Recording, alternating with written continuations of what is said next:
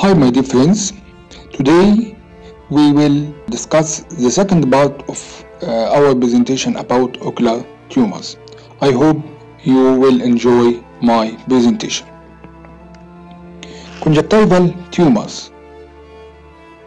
Primary corneal tumors are very rare, so tumors of the cornea mainly are extensions from the conjunctival tumors. Any conjunctival cell type can potentially lead to one or more of the conjunctival tumors. The majority of conjunctival tumors are benign. Malignant tumors of the conjunctiva are relatively rare. Conjunctival epithelial tumor, including melanocytic tumors, are more common than conjunctival stromal tumors. Some scientific terms which are important to understand our topic.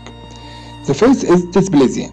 Dysplasia is a mitosis occurring in a disordered fashion in a suprabasilar epithelial cells. It is full thickness of epithelial cell layer are dysplastic. It is known as carcinoma in situ.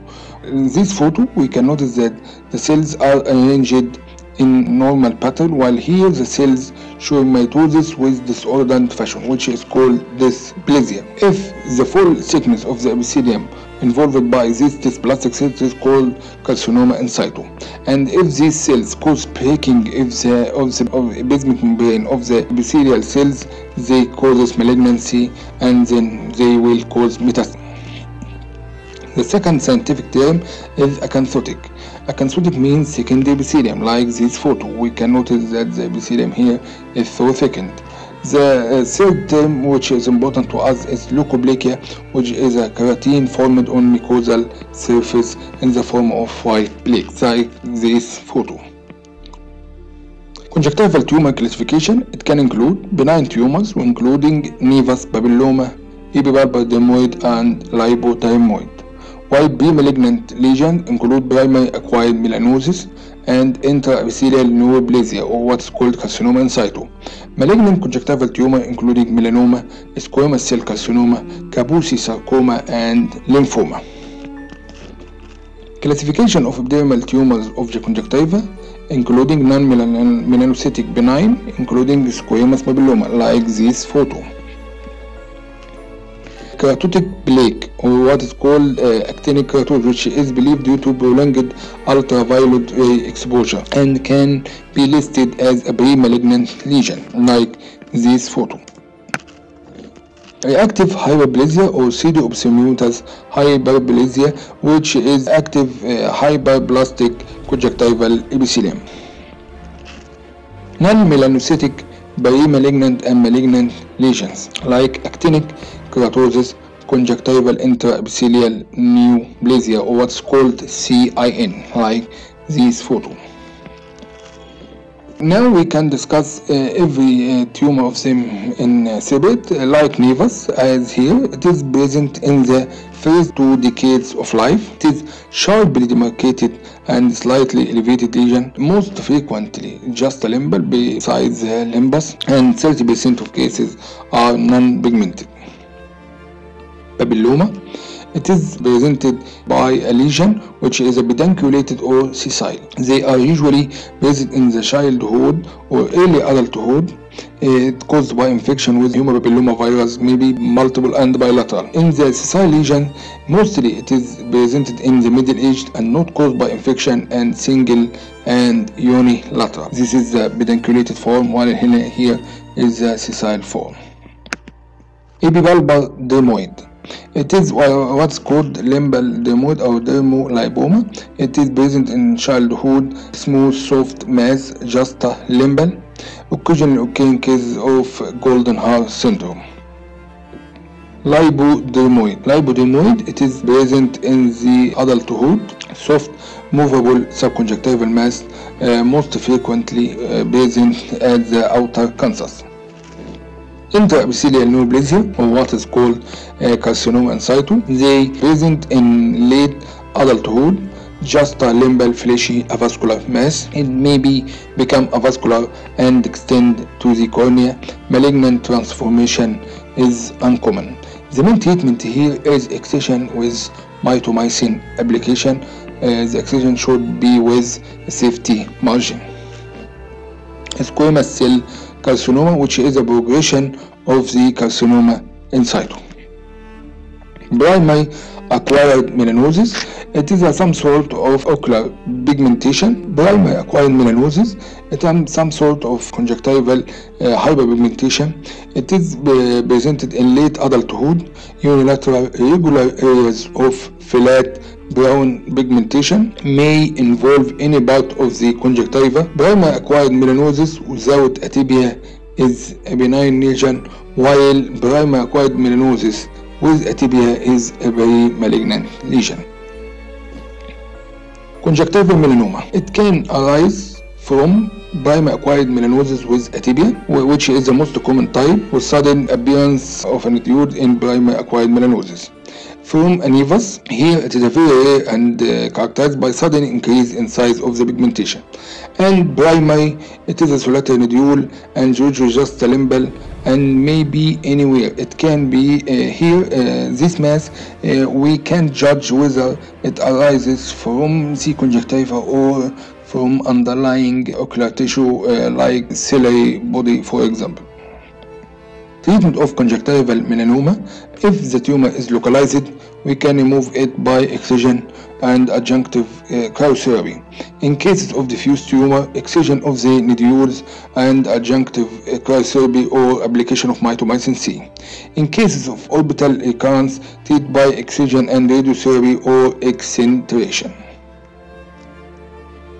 Squamous cell carcinoma, it arises from intraepithelial neoplasia de novo, present in late adulthood and frequently just limbal. Progression, it is a slowly growing tumor, may spread extensively and rarely metastasizes. Kaposi sarcoma, it affects patients with HIV. It is vascular, slowly growing tumor of low malignancy. The tumor very sensitive to radiotherapy and most frequently in the inferior fornix. Lymphoma, usually present in adulthood, benign or malignant. It is salmon colored and characterized by subconjunctival infiltrates. Intraocular tumors. Intraocular tumors can include Uveal tumors, which arises from iris, ciliary body, and choroidal melanoma, retinal tumors, including retinoblastoma and metastatic tumors. Uveal tract tumor, including the iris, which can show nevi, which is a benign flat to slightly elevated lesions, or melanoma, which is a malignant tumor and represent 5 to 10% of uveal melanoma. The age of presentation from 50 to 60 years, elevated and more pigmented lesion, treatment mainly by local excision plus minus radiotherapy with good prognosis. This photo of iris nevus, like here, while here is uveal melanoma with extensive pigmented lesion involving a sector of the iris. Ciliary body melanoma. It is 10% of cases of uveal melanoma, only visualized when the pupil is widely dilated. Presentation depends on the size and the location. Can associate subluxation or localized lens or central vessels, erosions of the anterior chamber with posterior extension and causing retinal detachment. Ultrasound here is very essential. Treatment by enucleation, local resection, and radiotherapy. Prognosis is poor, as usually presentation is usually late. Ciliary body melanoma. In this photo, we can notice that there is a mass arising from the ciliary body and causing pushing of the lens and displacement of the lens. Choroidal melanoma. It is 85% of the uveal melanoma, most common during the 6 decades of life. Raised pigmented oval-shaped mass, occasionally amelanotic, commonly asymptomatic, found in routine fundus examination, may cause decreased visual acuity or defect in visual field, can cause exudative retinal detachment, secondary coma, cataract, and uveitis. Choroidal melanoma may be peripheral, like this photo, and be a subretinal lesion, or be at the macula, and here be below the macula and subretinal in nature. Diagnosis of choroidal melanoma: first by ocular ultrasound which can diagnose the mass with overlying retinal detachment. MRI of the orbit also shows the tumor and check if there is extraocular spread to the optic nerve. Fluorescein angiography show increased vascularity and leakage from the tumor with subretinal lesion. Differential diagnosis of choroidal melanoma. It includes retinal detachment, metastasis, neovascular, age-related macular degeneration, and large choroidal nevus. Medical evaluation of these patients include: we should exclude metastasis from any part of the body, like the lung and breast. Metastatic workup should be done in the form of chest X-ray, abdominal ultrasonography, MRI, and mammography. We also should evaluate if there is extension or metastasis from choroidal melanoma to different parts of the body, like the liver and the lung. Management of choroidal melanoma: we should consider visual acuity of the involved eye, size, location, extent, and apparent activity of the involved eye. State of the fellow eye is very important in our management, general health and age of the patient. Treatment of choroidal melanoma: it includes radioactive plaque, which is a metal plaque containing the radioactive material and suture to the site of the tumor, inoculation, cyclotron generated charged particle radiation, photocoagulation, transcerebral thermotherapy, localized resection of the tumor, and excineration of the totality of globe and orbital tissue, and palliation with chemotherapy. Another important intraocular tumor is the retinoblastoma. It is a tumor of primitive photoreceptor cells of the eye. This is the most common primary malignant intraocular tumor in the childhood. It occurs as 1 in every 20,000 live births. Retinoblastoma. Average age of the presentation is 18 months. Majority diagnosed by 3 years of age. Early treatment can save vision and the life of the patient. Other primary tumors such as sarcoma may develop in about 10% of cases. There are two forms of disease, which is heritable form and non-heritable form. Retinoblastoma, main presentation by leukocoria or whitish pupil, while another presentation is a squint of the affected eye. Differential diagnosis. Differential diagnosis is causes of leukocoria in children, like first, like persistent hyperplastic primary vitreous, which is called PHPV. It caused by failure of embryological primary vitreous and hyaloid vasculature to regress, developing cataract with whitening of the pupil, like in this photo. The second differential diagnosis is Coats disease, which is a unilateral disease characterized by development of blood vessels behind the retina with retinal detachment, causing picture resembling retinoblastoma. Toxocara canis. It is an infectious disease of the eye associated with infected pupils. It is transmitted from dogs to human, causing retinal detachment, like this photo. And lastly, retinopathy of prematurity, which occurs in low persuaded infant who receive supplemental oxygen imbued immediately after birth, leading to retinal vascularization and retinal detachment, like this photo, which characteristic retinal detachment and retinal vascularization. Retinoblastoma. In big fundus picture, we can show pinkish white raised lesion with blood vessels on the surface. We can show also calcification, especially in ultrasound, or we can see retinal detachment. Microscopic pictures. Undifferentiated element and be a collections of small rounded cells. Differentiated forms include flexner, Weinsteiner rosettes, like this photo, or homarite rosettes, like this photo, or florets from photoreceptor differentiation, like this photo. Retinoblastoma. 1/3 of cases are bilateral and present earlier than unilateral tumors. The bilateral tumor is mostly heritable form.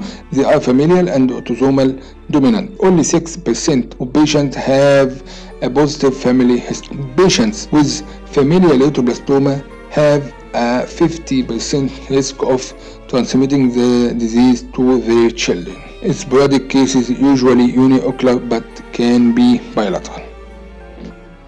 Retinoblastoma can spread transsclerally to the orbit via the optic nerve to the brain and via blood to bone marrow. Investigations are ultrasonography, like this photo showing the tumor with calcification. CT, we can see the tumor and the calcification, and lastly by MRI, which shows the tumor and extension to the optic nerve and to the brain. Treatment of retinoblastoma include enucleation or external beam radiotherapy, thermotherapy, cryotherapy like this photo, and chemotherapy. Very important in retinoblastoma, any child under 5 years of age who has recent leukocoria squint of loss of vision must be examined thoroughly to rule out retinoblastoma. Metastatic tumors. It is more common than primary malignancies. The commonest primary site in women is the breast and in men is the bronchus. Less common sites, kidney, testes, and GIT. They may present with decreased visual acuity in one or both eyes. Solitary or multiple creamy white placoid or oval lesions in the fundus picture. Treatment mainly by chemotherapy or radiotherapy. Metastatic tumors of the breast cancer. Here we can notice that there is lesion, which is metastasis. Thank you very much, and I hope you enjoy my presentation. Thank you.